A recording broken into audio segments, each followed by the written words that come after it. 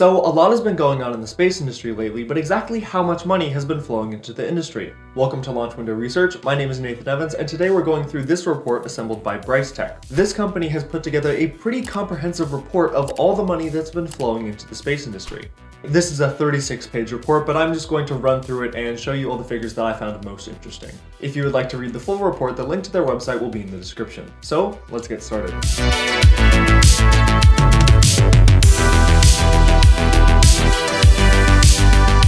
In 2021, startup space ventures attracted over $15 billion in total financing. So not only does that break the previous record set in 2020 of $7.7 billion, but it doubles it.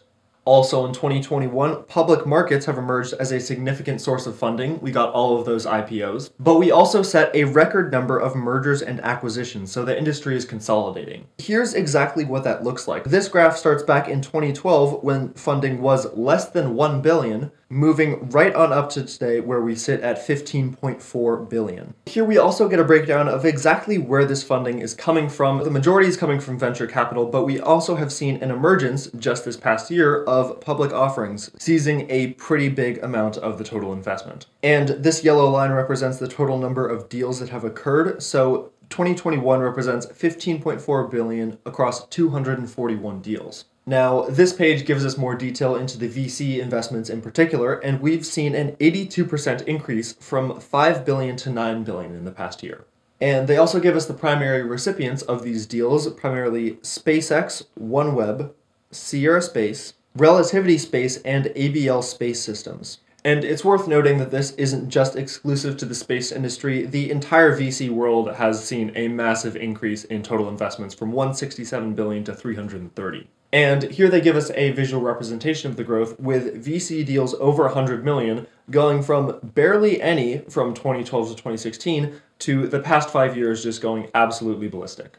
Not just that, but the size of these VC investments has also been increasing. Next, the report tells us about the rise of public offerings. In 2021, 10 space startups went public via Special Purpose Acquisition Company, or SPAC. They show us those companies down here. We can see the primary winners in each market are Rocket Lab for launch, Planet for Earth observation, Redwire and Momentus are roughly tied for in-space services, and then AST for other. For those of you new to the channel, we are very bullish on AST, and if you haven't watched our video on it, you should consider giving it a watch. Additionally, this gives us the timeline for all of these SPACs. Virgin Galactic really led the charge with this one, and then we got Momentus, Black Sky, and AST followed by the rest trying to get in on the money while the market was way up. So it's worth noting that some of these, like Rocket Lab, were planning on going public anyway in the near future, but SPAC'd just to get in a little bit faster. And there were other companies like Astra, perhaps, who maybe weren't entirely ready to go public, but just couldn't resist the amount of money that was being thrown around the market at this point in time. But we all know what happened to the market after that, and a lot of these names who went public when the market was way up currently aren't doing so well, just like the rest of the innovative tech sector.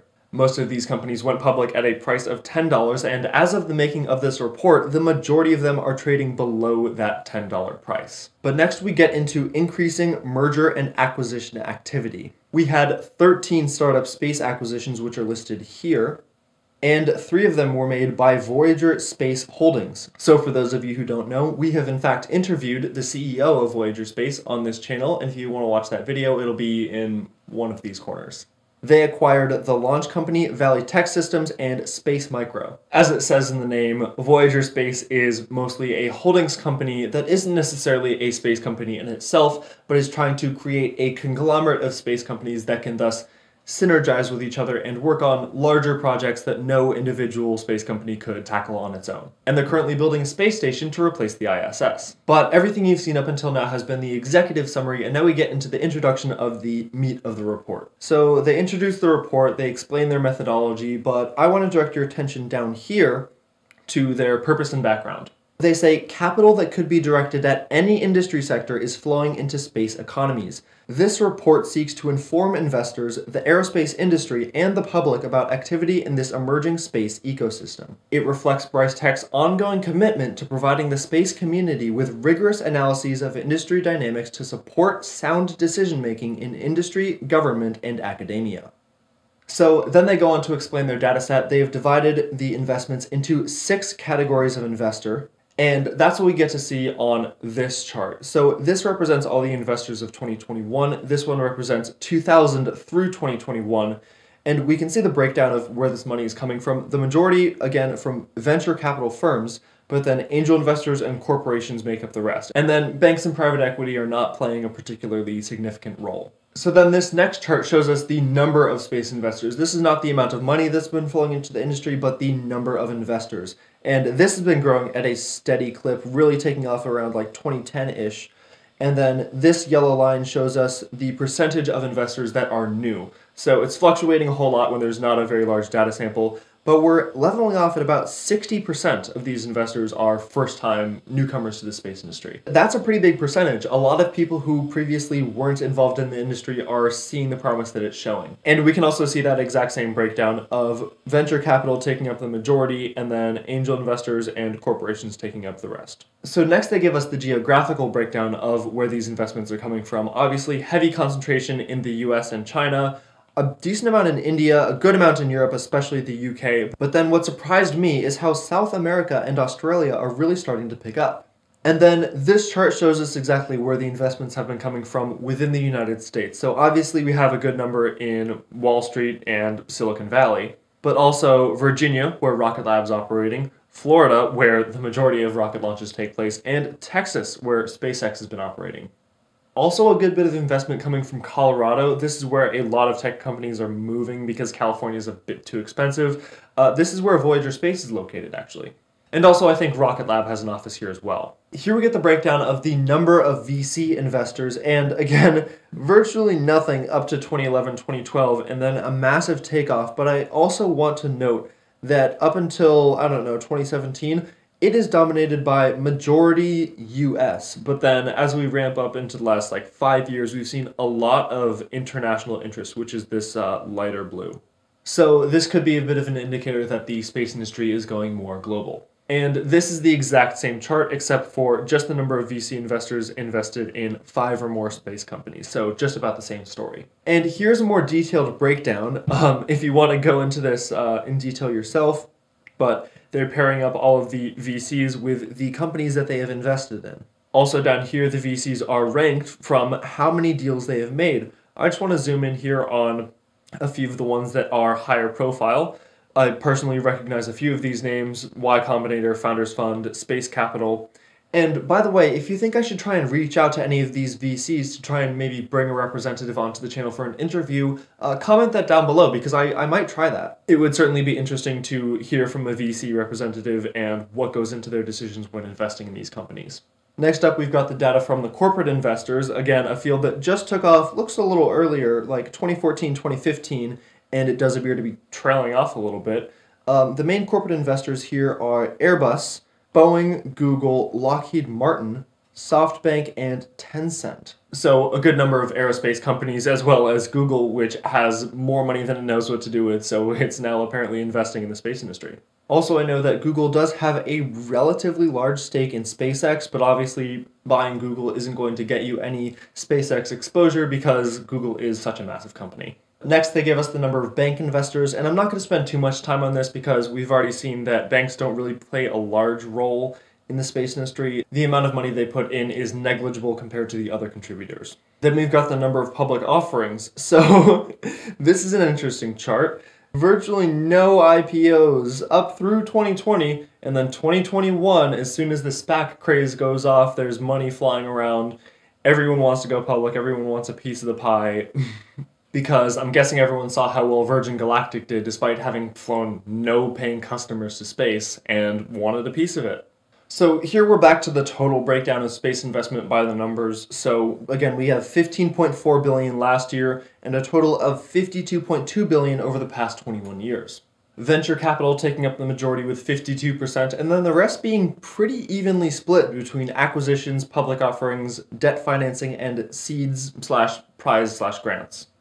So then we get a pretty good chart of where this money is going to. So we've got OneWeb, SpaceX, Virgin Galactic, and Blue Origin making up a pretty big percentage of the overall investment. You can see Bezos putting in his regular large contributions to Blue Origin every single year, as well as some poor souls right here pouring their money into Virgin Galactic. So tragic, so tragic. Also, I do plan on making a video on Virgin Galactic in the near future, just how they're not doing so well and what we can learn from their failure. I'm ready to call it a failure at this point, so stick around for that. So then we get a bit of a deeper look into seed funding in particular. This has risen 46% in 2021 from 1.2 billion to 1.7. Do note though that about 75% of that is Jeff Bezos giving 1.25 billion to Blue Origin.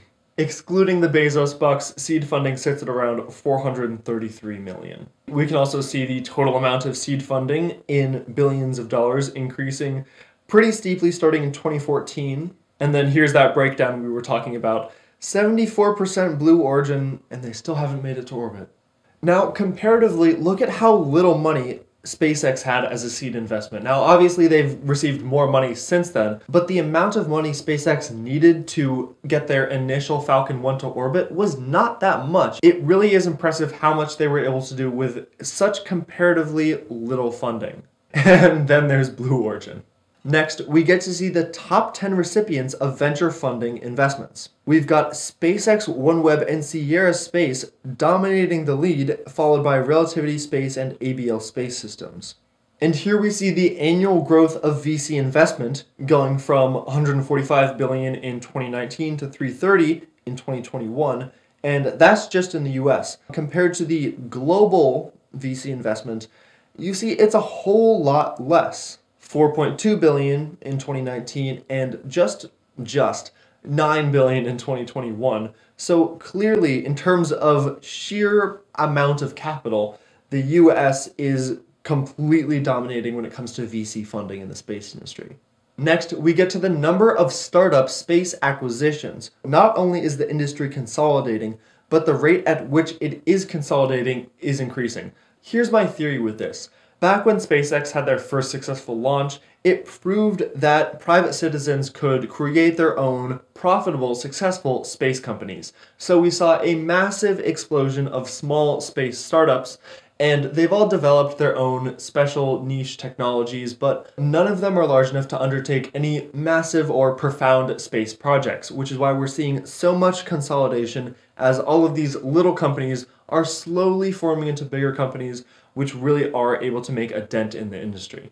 Speaking of those acquisitions, here are the acquisitions made in 2021 by acquirer and target company. So we had Redwire with 3 acquisitions, Oakman, Deployable Space Systems, and TechShot, Voyager acquiring the launch company, Valley Tech Systems and Space Micro, Rocket Lab getting Advanced Solutions and Planetary Systems, and a few others including Astra's acquisition of Apollo Fusion, which we talked about in our last video, and SpaceX's acquisition of Swarm. Swarm is a small set company which I'm assuming SpaceX acquired to help them develop Starlink.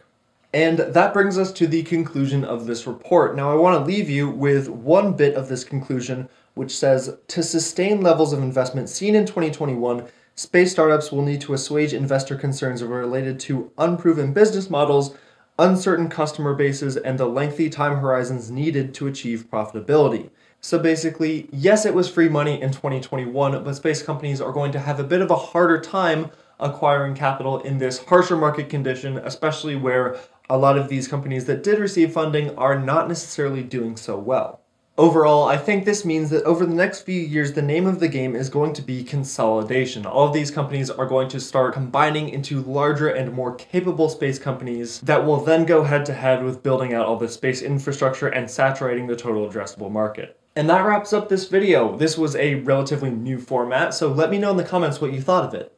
Again, big shout out to the people at Bryce Tech who put together this report in the first place, and I personally can't wait to see what they do next. That being said, I hope you enjoyed the video and have a great rest of your day. See you next time.